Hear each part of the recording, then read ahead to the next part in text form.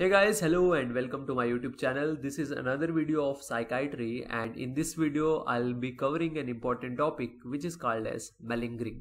So in order to understand the Mallingering, you must understand the factitious disorder first, and I have discussed the factitious disorder in one of my previous videos. And just to give a brief idea, in case of factitious disorder, the patient produces symptoms upon himself or someone other, and he is he doesn't know the motivation behind producing those symptoms. So the motivation behind producing the symptoms is not there. But in case of malingering, although the patient produces symptoms upon himself so as to mimic a disease, but the patient also knows why he or she is producing those symptoms, so the motivation behind producing those symptoms is present.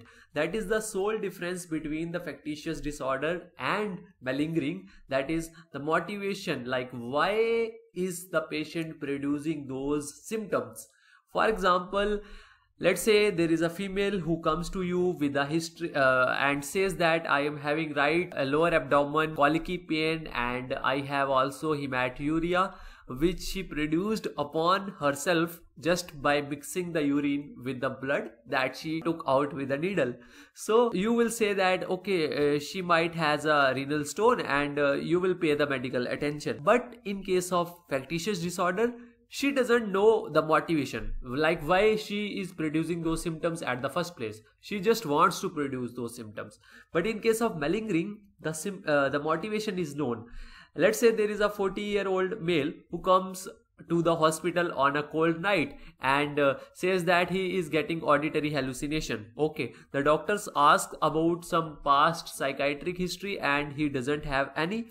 But the patient is concerned about getting the admission in the hospital. So this is the whole scenario. Here the person is concerned about getting admitted to the hospital because it is cold outside and he is producing those symptoms. So therefore, the symptoms, they are there, and why the motivation that is there, like the patient is really concerned about getting admission. That is malingering.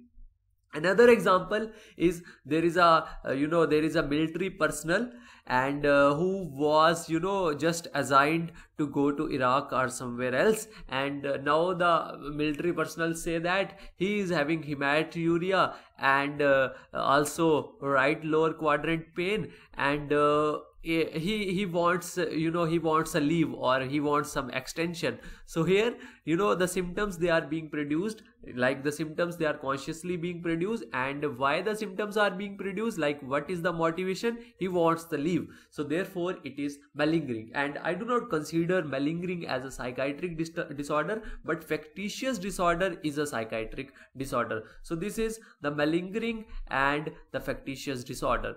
I hope you like this video. For more videos like this, do subscribe to our YouTube channel.